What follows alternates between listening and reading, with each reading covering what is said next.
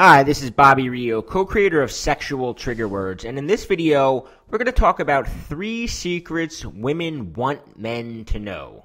See, I'm tired of guys saying women are so hard to figure out. No, you're just clueless, so I'm going to let you in on a few secrets. Secret number 1, we like sex, duh. Have you ever seen the cover of Cosmo magazine? Almost every article in it is about sex. You know what we talk about when we're out with the girls? You guessed it, sex.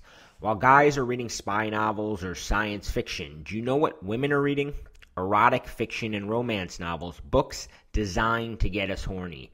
Still don't think we like sex? You know how many vibrators and sex toys are sold each year? $15 billion worth. Who do you think buys most of this stuff? Women. So yeah, we like sex a lot. Secret number 2. Boring small talk doesn't turn us on.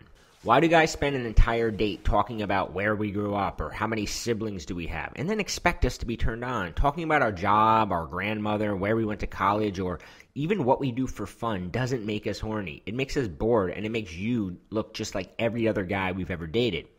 It's funny because most guys present themselves as being cool, yet once you start talking to them, it feels like you're having a conversation with Mr. Rogers.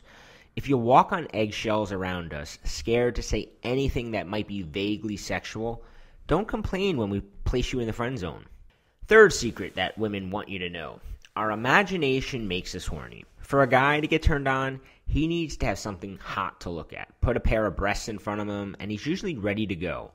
We're not like that at all. Looks aren't nearly as important to us.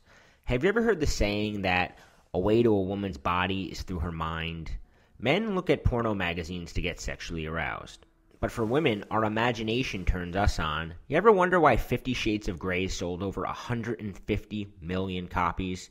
It's because it holds our imagination hostage and forces us to think about sex, to become uncontrollably horny. And we like that feeling. Do you know what's interesting?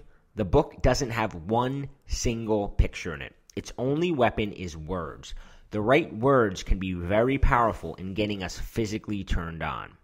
Just words. What type of words trigger sexual thoughts? On the next page, I'll show you how you can use 66 innocent words you can slip into any conversation and instantly make a girl horny. These are 66 words proven to make women horny.